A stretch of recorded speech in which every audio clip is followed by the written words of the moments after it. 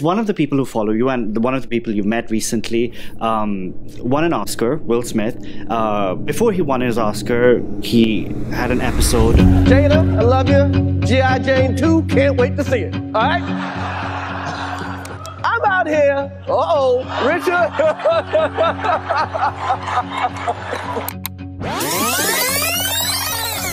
Hello and welcome to the interview on France 24. My guest today is Sadhguru, a mystic and visionary based in India, and over the course of 100 days, he will be traveling from Europe to India to raise awareness on soil erosion. It's great to have you with us here on France 24.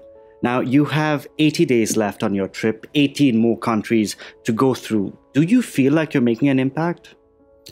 Very much. One thing is from the people, there is a spectacular response in every city. You have a pretty big following, you know, Hollywood celebrities. No. You have French actors that follow you.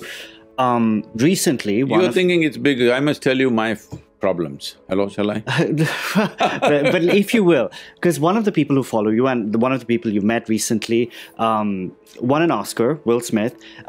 Before he won his Oscar, he had an episode. He slapped Chris Rock due to a joke. Where do you stand when it comes to non-violence? See, from what I know of Will is a wonderful human being, absolutely wonderful human being. Welcome, welcome. This is a wonderful opportunity for us to be able to enjoy this time with you. You lead, Sadhguru.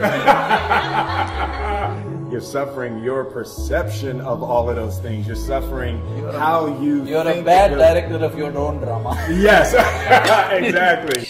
At the same time, does he have a right to go on stage and hit somebody? Absolutely no. Absolutely no. In public places, people going and expressing themselves in violent ways must be absolute no, not just for him, for anybody for that matter. But at the same time, we're developing a culture.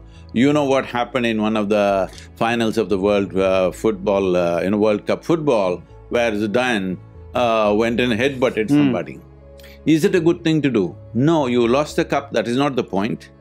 The point is, once you display that thing, that'll become the norm in the society. Everybody thinks you can punch somebody in the face. So that should be absolutely no.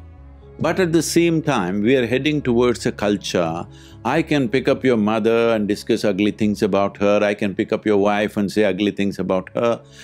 This must also be contained a little bit, all right? If I want to make jokes about you or your family, I should know you that well that I can sit with you in private and make jokes about you. Sadhguru, we're going to have to leave it there. Thank you very much for joining us on France 24 and good luck on the rest of your journey. Thank you.